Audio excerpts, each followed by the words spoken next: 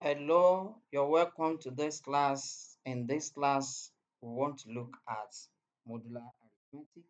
So we'll be looking at introduction to modular arithmetic. We'll also look at addition and the subtraction of modular arithmetic. So, so let's look at it. The first question we have here is asking us to simplify 284 mod 6. So question 1. So 284 mod 6. Mod 6. So what we're going to do, we divide 284 by 6. Whatever we have, then I get our remainder. So 284 divided by 6 gives 47. So it gives 47 point something on your calculator. So what you are now going to do, you are going to multiply 47 by 6, and that gives 282. So subtract it from 284, you will get what? 2. That means it's remainder. So remainder 284 minus 282, that gives us 2. So which means the answer will then be what? 2 mod 6, and that is the third option, that is C. The option C is the answer. For question number 2, so it's the same thing. So for question number 2, it's the same thing. We're going to have simplify 64 mod 4, right? So we're going to divide 64 divided by what? By 4. So that is 1, and 24, that is 6. So this one gives you whole number. So the remainder is 0. So the remainder is our answer. So our answer will then be 0 mod what? Mod 4. I hope this is clear. So we move to question number 3 now. Question number 3 asks us to work out the simplest positive form of minus 3 mod 7. So minus 3 mod 7. So what we're going to do, so we look for the multiples of 7 that when added to minus 3 will give us a positive answer. So and we have to be very careful there. So the multiples of 7 we are going to use should be the one that is closer to minus 3. That is, the answer we're going to get should be a number that will be less than what? 7.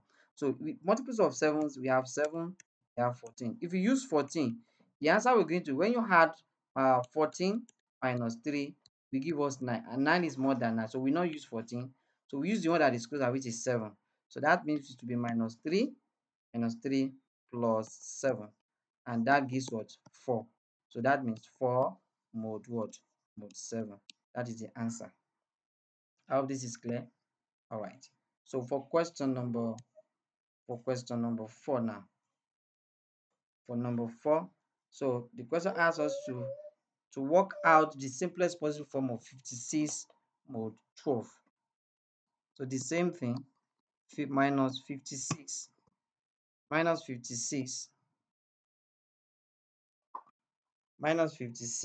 mod 12. So mod 12.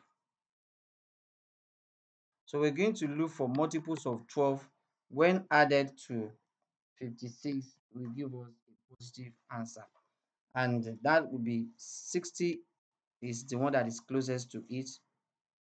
So because we have 12, 24, 36, 48, then we have 60. So 60 is closer to 56. That would be minus 56 plus 60. So that gives what? 4 mod what? Mod 12. Now this is clear, right? So that is a 4 mod 12. That's option D. Option D. So we'll move to the next question. That's question number 5.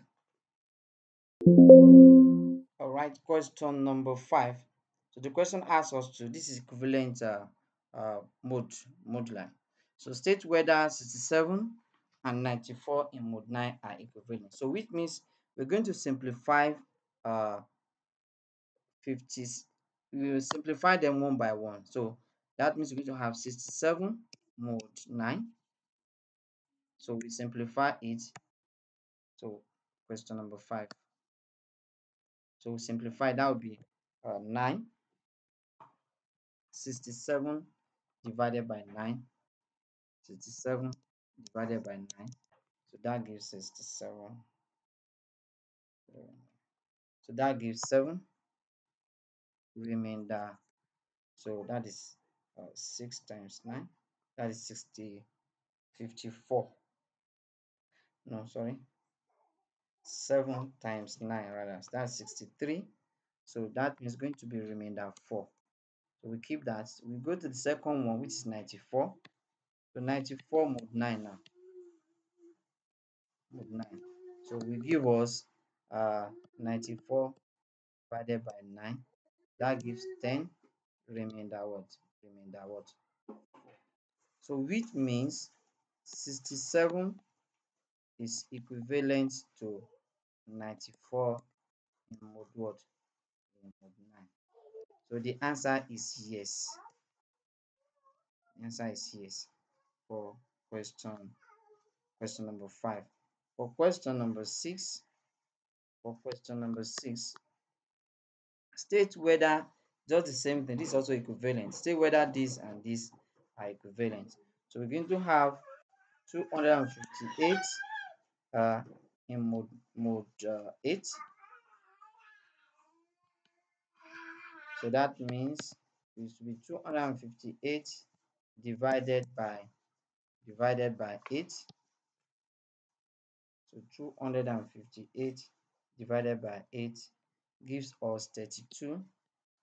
So 32 times 8 gives us 256. So that means it's going to remain remainder 2. But the next one, which is 82 mod 8. So that means 82 divided by 8 is equal to 10 remainder of 2. So which means 258 is equivalent to what? 82 in mode what? In mode 8. So the answer here also is what? Yes. So that's the B option there. So we move to the next question now, which is question number 7. All right, question number 7 now. So let's look at question number 7. So evaluate 18 plus 15 in mode 4. So what we're going to do first is we add 18 plus 15 together. Whatever we get, so will be converted to mode 4. Is that clear? So that is 18 plus 15. That gives 33. So that means 33 in mode what? In mode 4. So that is divided by 4. So that means you need to have 33 divided by 4, and that gives 8. Remainder 1. Remainder 1, because 4 multiplied by 8 is what? 32, and this 33. So that means the answer is equal to 1 mod 4. 1 mod 4, that is option A. Then for question number 8 now. So we have evaluate 54 plus 65 in mod 6. So the same thing will be done here. We're going to add them together. 54 plus 65. We add the two together. 54 plus 65, and that gives 119. So which means you're going to have 119 divided by 6 divided by 6 divided by 6. That gives 19. All right. Remainder, that is 6 times 19. And that gives 114. So minus 119 gives what? 5. So that's remainder 5. So the final answer here was 5 mod what? Mod 6. Is it there? That is option A as well. So we move to question number 9 now. Question number 9. Question number 9. So we have 12 minus 9 in mode 4. So we check that 12 minus 9 gives what? Gives 3. So 12, sorry, 12 minus 9 gives 3. So that means the answer is 3 mode what? Mode 4. So this is straightforward. It's straightforward. Then the last one, that is 3 mode 4. That's option A as well. Question number 10. Number 10 here. Question number 10. We have evaluate 6 minus 24 in mode 8. So ordinarily, when you subtract 6 minus 4, 6 minus 24 will give us minus 18. So minus 18 mode what? Mode 8. So which means we look for multiples of 8 that will add up to what? Minus, that will give us positive answer. So in that case, what are the multiples of 8 that is very closer to minus 18? And that is 24. So in that case, we have 8, we have 16, we also have what? 24.